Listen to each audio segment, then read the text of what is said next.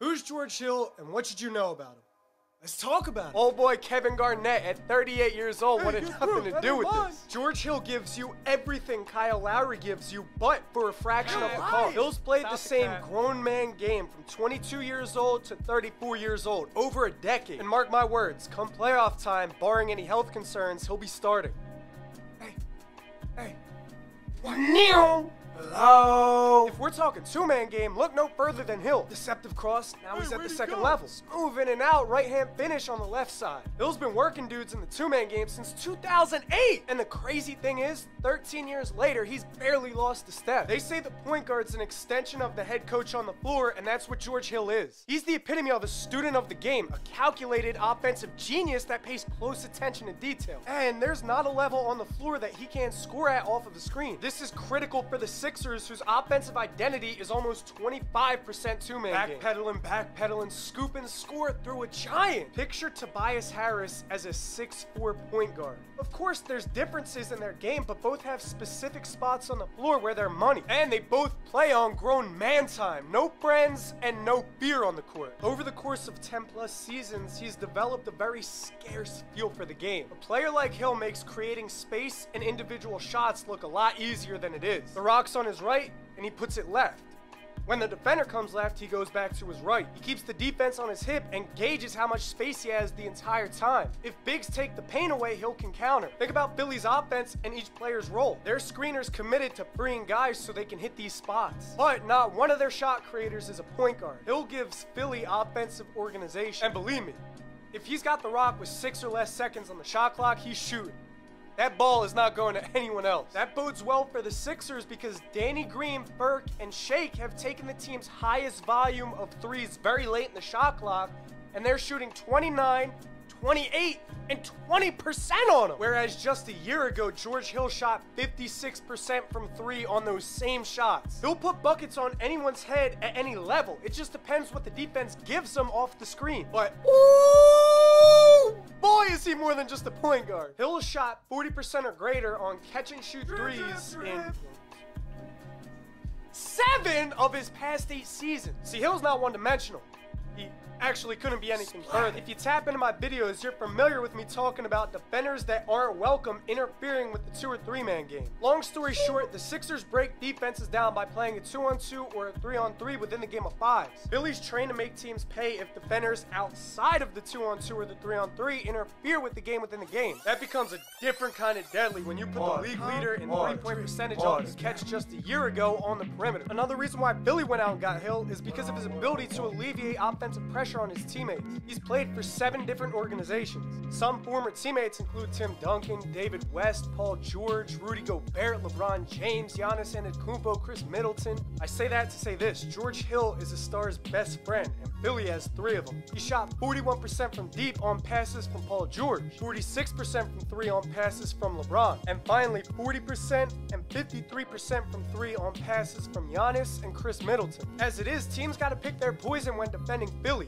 but there are some nights with real streaky shooting. Hill gives Philly a more than reliable shooter to pass to out of doubles or triples. So for a player like Ben or Joe or Tobias, Hill opens the floor up. It's like teams are welcome to still double or triple, but there's going to be at least 2 3-point assassins on the floor at all times now. The Sixers offense is built upon giving dudes the blues one-on-one, but you can't convert that every possession. You need to ensure that if you have an opportunity to capitalize elsewhere, you're doing that. George Hill and his burner drastically increased that probability.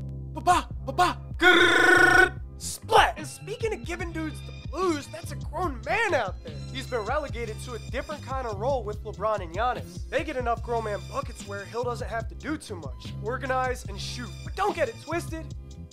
You look like food, you're getting bullied. And if he's coming off the bench, you're going to see plenty of that. But how's the fit in Philly's system? First, he played 5 seasons under Dan Burke in Indiana, who's now a Sixers assistant coach. Popeye Jones, another Sixers assistant, was in Indiana for 3 of those 5. Dave Yeager, another Sixers assistant, coached George Hill for a short period of time just a few years ago. Not only is he acclimated with a few guys on Philly's bench, but he's ran offenses very similar to Philly, most notably in Utah, where they love their double screen. The This action is a big source of offense for the Sixers. He'll demonstrate it in different seasons on different teams that he can execute this action to perfection. That feel for the game we alluded to earlier allows him to probe until he finds or creates something he wants. The difference between him and Shake or Maxey or Korkmaz is that he's a true point. That alone heavily impacts the identity of both units. His ball handling and ball distribution in the two-man game move it from effective to automatic. There's not a lineup on the floor that you can't plug him into. If he stays with that second unit, him and Dwight are going to give defenses a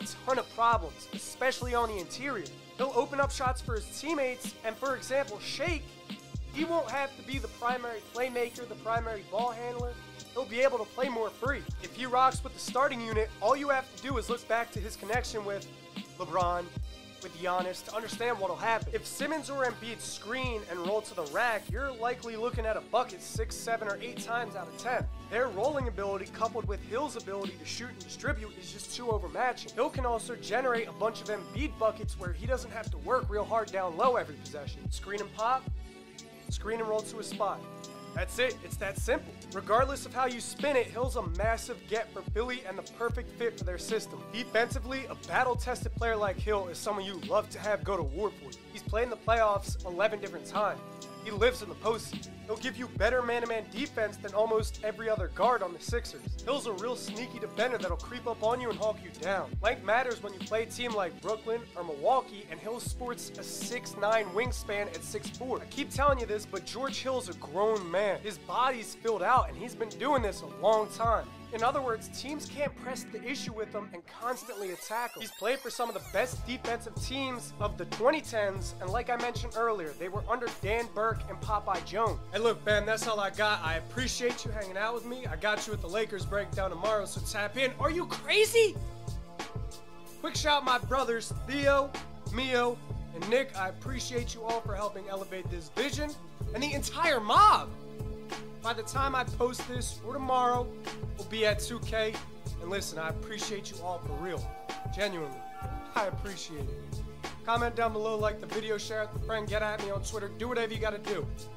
But you know how we're rocking. Stay solid, baby. Stay solid, baby! Come on.